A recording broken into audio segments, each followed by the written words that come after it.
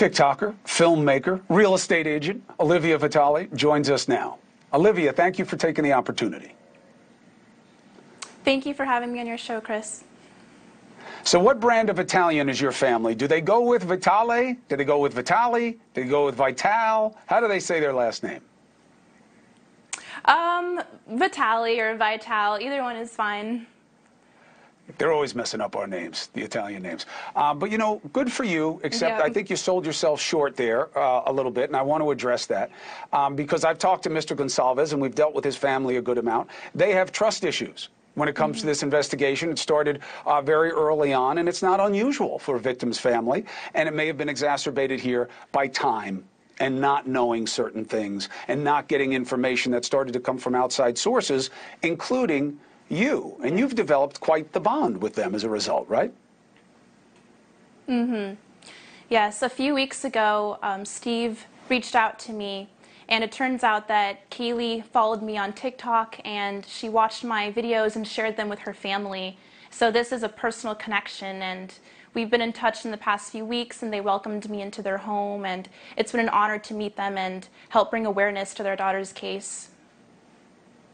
And people will hear that and say, wait, how did Kaylee follow her and watch her videos about her own murder? No, you started with Gabby Petito, and you did some field work on it. You went down into different locations that were relevant. You found a water bottle that you believe and the family believes may have belonged to Gabby, and that was very meaningful to the family. And that's what Kaylee and many others were paying attention to. How surprised were you, and how quick was the growth of your following that is now over 1 million? It was pretty surprising. It happened fairly quickly, and it just seems like it's my calling to help missing people and victims and their families. Now, what is your skill set? How do you know how to find anything that's going on? It's one thing to go down and walk around in a field and find a water bottle, which is a great little piece of personal industry. But what do you bring to the table, and how did you develop those skills? Well, one thing I do bring to the table is bringing awareness to cases.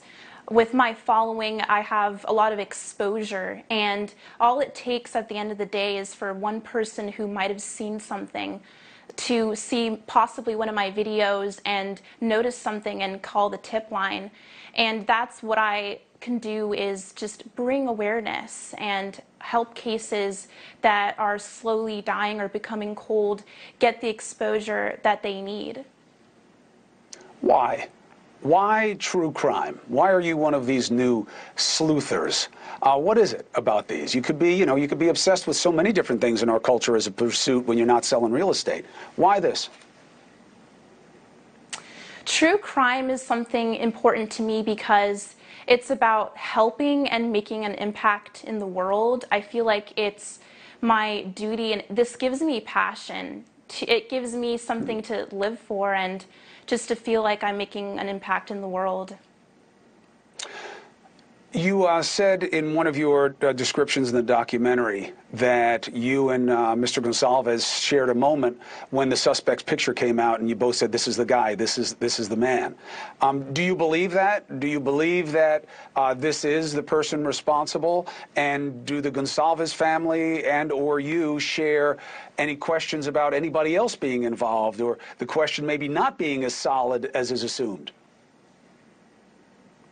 Personally, I do believe that the suspect, Bryan Kohberger, is responsible. I can't speak on behalf of the Goncalves family, but I personally think it is Bryan. As of now, I believe that he was the only one who did this, but again, it's the early stages and we're not sure exactly.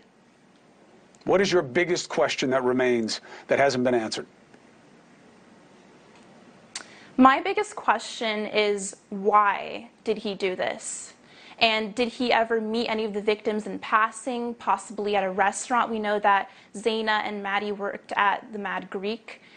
They had vegan options. Bryan Kohberger was vegan. It's possible that maybe he met the girls maybe at a bar. There's so many unanswered questions, and I believe that there is a moment in time when their paths crossed. It's very possible, and that's the question that I have. Did they ever meet in passing? Hey, thank you for watching. Please go to newsnationnow.com, newsnationnow.com, and you can find News Nation on your television provider. And don't forget to click the red subscribe button down below.